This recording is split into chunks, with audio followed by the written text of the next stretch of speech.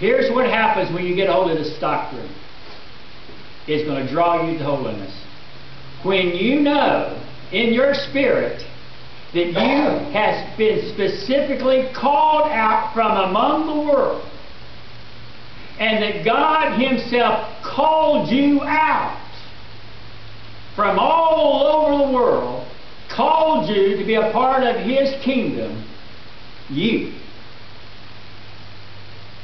it should do something to you. How can I not give praise to Him? Now, if I think that in my own free will I made the choice myself, God didn't have anything to do with it, I decided to be saved, and God said, okay, I'll save you. And I can choose one way or the other, to like it or not like it. It was all of me. But when you realize you were called for that purpose. I put this statement in, and Terry says, I don't understand any of it. She reads my outline before it, and I said, Lloyd Jones said, the man whose interest is purely psychological and whose life is not turned towards godliness is a believer in philosophical determinism, not the truth of God. And my comment was, go home and look at the dictionary and find out what those philosophical determinism is. Stretch your mind. Richard, I want you to find what those mean by this evening. He continues, that is counterfeit and entirely spurious. He says also, if you are filled with the spirit of militant partisanship, again, you are probably arguing philosophically. Believe me, I've engaged in that many times.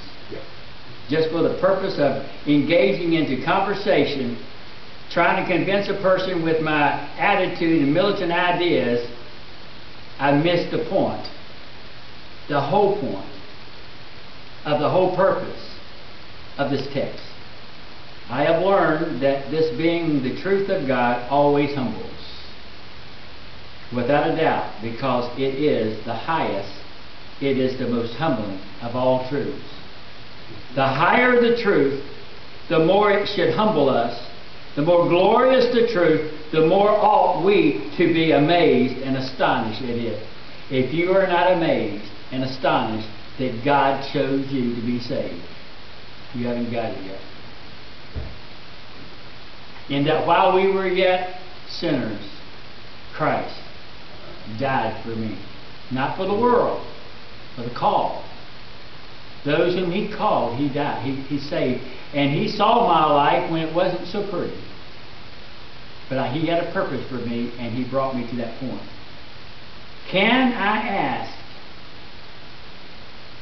what is your reaction to these truths in this doctrine? I hope that you're not like the people that my friend said today when he heard I was going to preach on this. Try not to make anybody mad.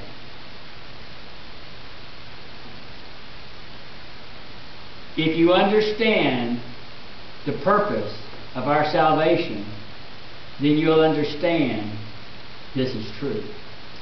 Is it a slogan that you wave on a banner? Is it just a slogan that you just say, well, I'm a Calvinist, with some militant attitude like I have in the past? I don't wear it on my forehead. Do I understand when I say predestination that I'm saying something that's not there? So just what is your attitude about your banner? Are you waiting patiently for a decision of election and predestination? A discussion? If so, beware. We are at the foot of a very holy mountain. When we are speaking of God's method of salvation and how He saved us in His purpose, we're on holy ground. It's a very high mountain to climb.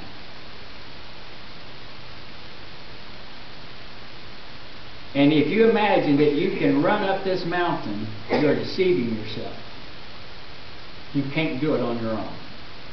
Can I say that this doctrine is not for argument or for a banner? It's pastoral. can I give you that why did Paul put these verses in after verse 28?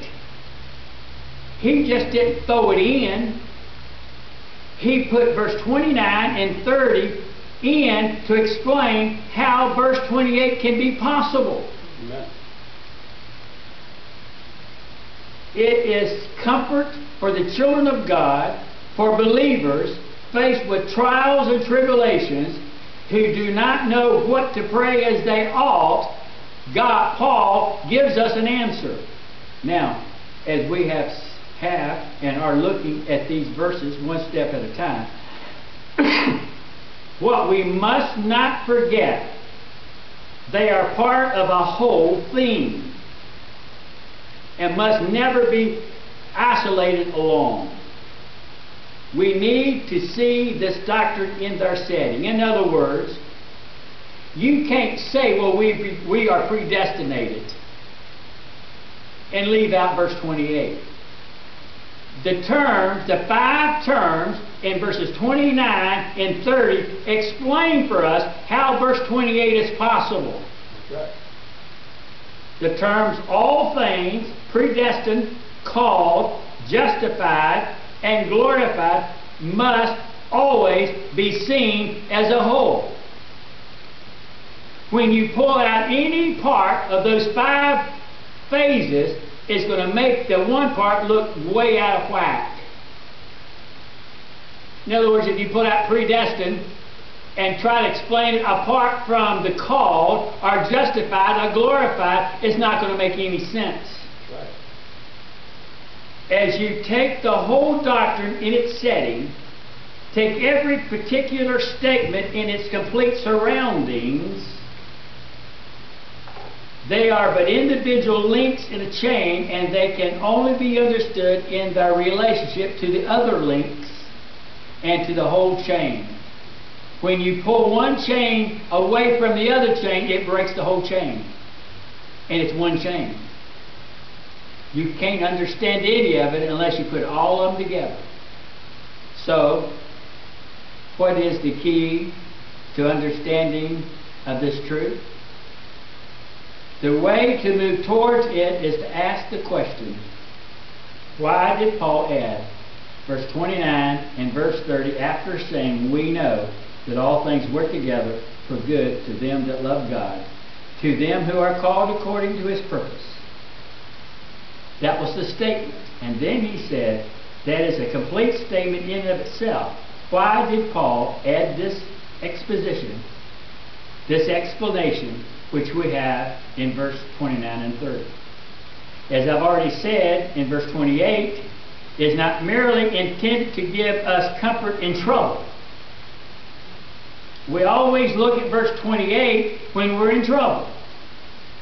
The only time we ever quote verse 28 is when somebody's going through trials or trouble. That's what Paul is saying.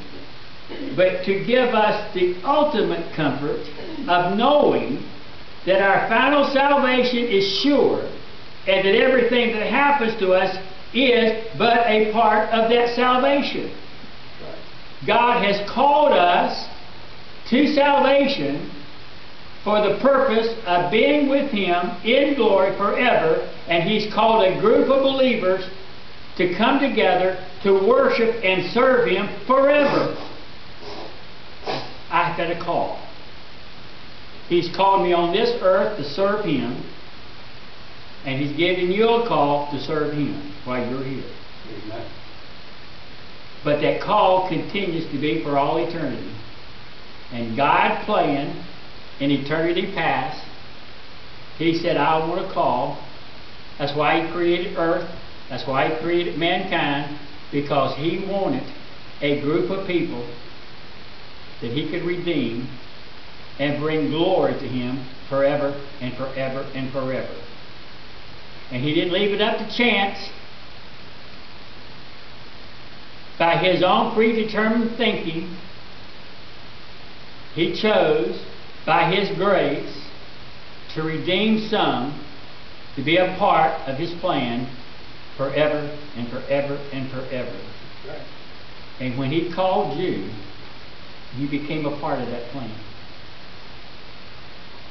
I don't know about you, but what a wonderful privilege that is.